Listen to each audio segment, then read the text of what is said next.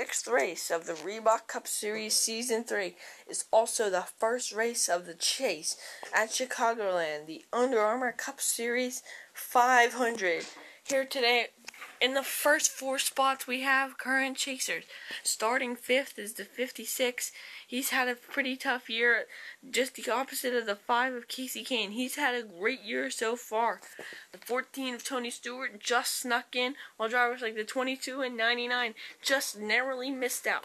3 races, 7 drivers. Who's going to take home the Reebok Cup Series Season 3 championship?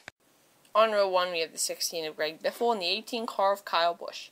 Starting off in row 2, we have the 2 car of Brad Keselowski and the 11 car of Denny Hamlin. Rolling off the field in row 3, we have the 56 of Martin Truex Jr. and the 5 car of Casey Kane. In row 4 is the 9 of Marcus Ambrose and the 15 of Clint Bowyer. Starting off the field today, in row 5, we have the 14 of Tony Stewart and the 24 car of Jeff Gordon.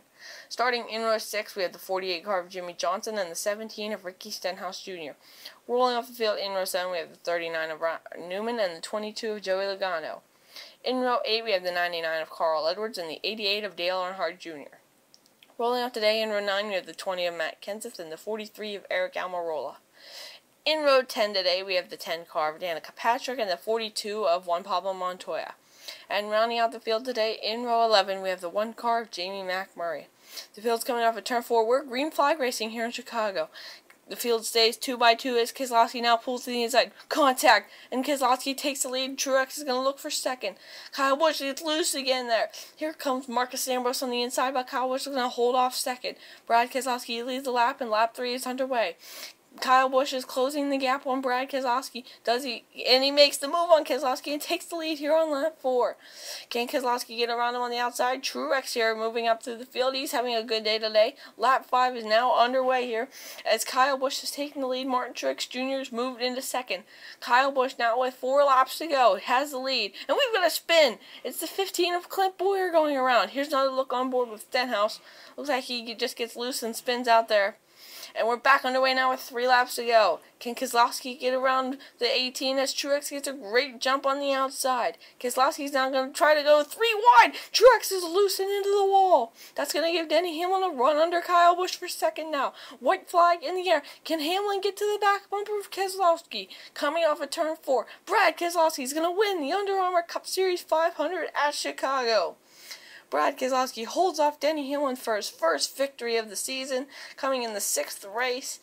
And L.J. Mills gets the victory. Alancavygamings second. He was the points leader coming in. Garrett Sidner finishes 3rd. The rookie Sterling Lynch 4th. Keenan Street 5th. He's been very consistent this year. Nick Corrin finishes 6th. He's had a bad season, but it looks to pick it up. Matt Damon 7th. Jason Trost 8th. Just snuck into the chase. 2 more guys have had struggling seasons, or 4 more actually. The 20 of Sidner, the 39 of Matthew Fuller, the 48 of Derek Manasse, and the 24 of Ian Dutta. And the standings have L.J. Mills in the new points leader by 1 point over Alancavygamings, who has a 2-point advantage over Sterling Lynch. Keenan Street 5 and Garrett Sidner are tied for 4th. Matt Damon is 6th, and Jason Trost is 7th with 2 races to go.